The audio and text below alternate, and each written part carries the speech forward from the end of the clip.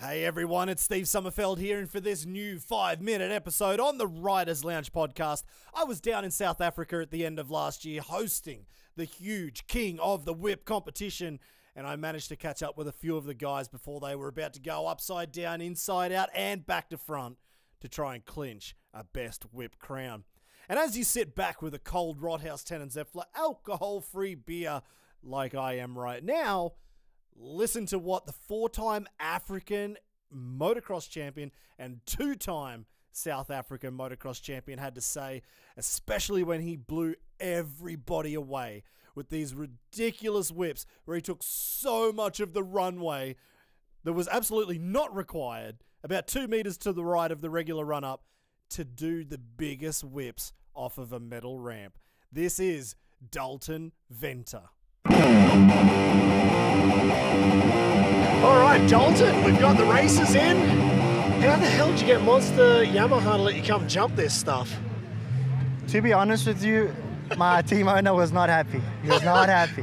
It looked like that when I saw him before. He was looking a bit cross. He was like, there's no way you're jumping it. So we left it, and our W Mag was like giving Dirk a little bit of a go, and then Dirk said, go speak to my team boss, and they made a plan with him, and then eventually gave in and said, you know what, if you boys want to do it and you feel comfortable, go ahead and do it. So we're out here at 2022 King of the Whip, and he was doing it, so I'm guessing he was good at it, you know? Nice, sweet as a nut. Right, the first time I met you actually was out Terratopia at the Jungle Rush compound, and the reason I wanted to bring you over here for this interview was because you were going absolutely ballistic, and he rolls around the corner, huge fatties, huge whips, and then he goes, do you reckon that's competitive? Like, competitive? Man, you're going to win this comp. Like, maybe not win, but hell. Podium? I'm calling minimum podium on this one. I'm not going to put the moniker on you.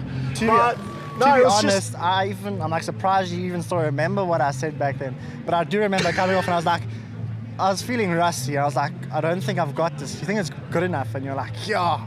So really? That was good, yeah. You're feeling rusty there, man. So the bike was just going absolutely sideways, and you know, you were just dropping the front so hard. And the crazy thing was there was no rev.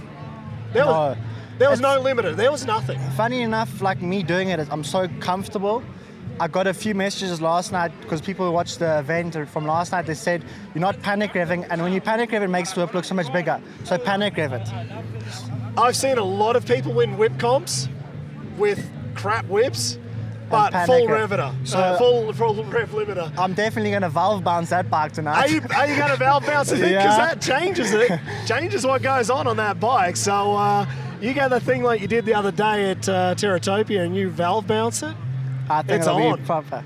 Right, who's in your team? We got Durko, Jesse in my team. Yeah. And to be honest, Durko and Jesse both, they are going crazy. Yeah, so, I mean, was it Durko that would almost miss the landing out of Terratopia? Yes. Yeah, no, he's going crazy, but like he was basically landing in the drainage system on the right-hand side of that landing. So we had to make this landing here like an extra 3 meters wider just to accommodate him.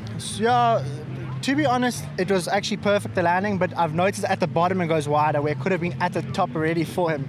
Yeah. He's not really complaining about it. I've been hearing it all in the pits, trust me. All right, so tell us about the racing. What class are you in? Where are you positioned? How's everything going? I ride MX2s, the MX2 class. This year we were chasing the championship, but unfortunately I tore my ACL in the beginning of the year. So I was out for the remainder of the season. I came back for the last two, and I basically, the last one I was running like top 3. I went into second, we were running second and first and third. I was just so close. So yeah, I'm a top contender for the class, so that's actually quite cool. Yeah. But I went through a rough stage. I won the 2019 championship here, and from there it just went downhill. Going to 250s, it just went downhill. Why was that?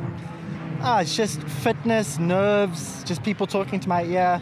And like, I was riding the bike like it was a 125. Yeah. Over revving, going nowhere. I thought I was going fast.